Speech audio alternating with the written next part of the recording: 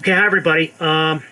Thanks for watching the introductory video on how to use Tinkercad. It should give you all the basic skills you need to customize the new chassis that you're going to work on. What I've got in front of me right here is the STL file for the chassis that you were given in your box, right? So what I wanted to demonstrate for you today is a quick and easy way to change this particular STL file to uh, uh, to, to alter it in a way that you might like. And I'm just going to give you a couple of examples. But what I want to stress, if you also do something like I'm going to do, there's a couple of important features here on this design. I'm looking at these holes right here. These holes right here, this indentation, this hole, this indentation.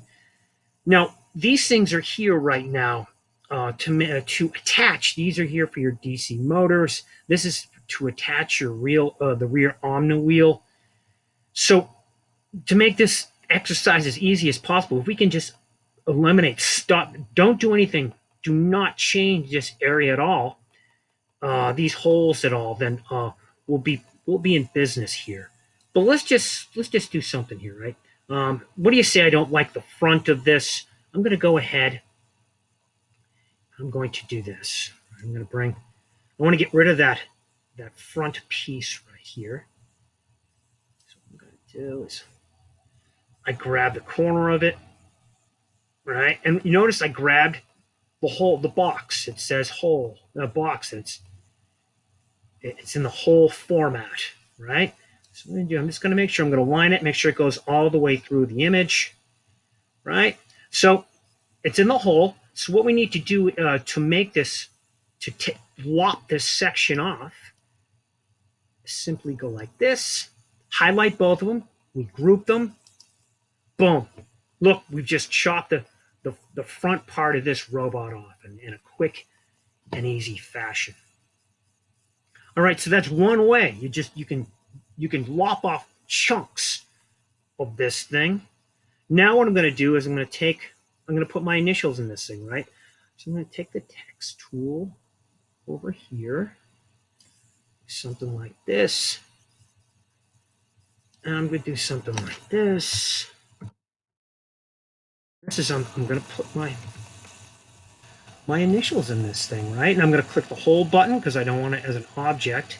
And let's just see if this goes all the way through. I don't know as if it does.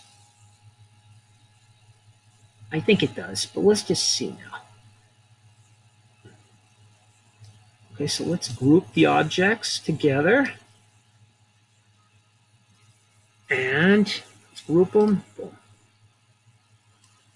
So there it is. We have a hole.